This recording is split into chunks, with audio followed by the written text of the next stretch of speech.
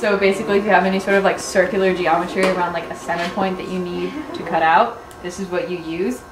I'm not going to turn it on because it's really, really obnoxious.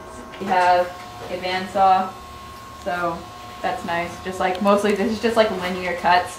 It can actually cut through decently thick things, which is pretty nice, but mostly we just use it to like chop food or something.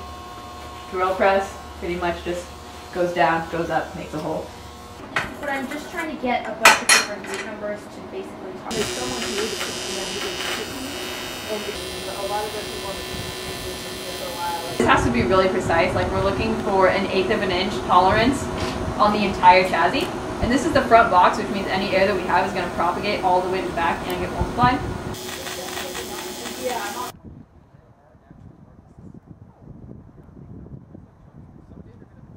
Fast, so you step here, scoot down here, grab on this bar, and sit down.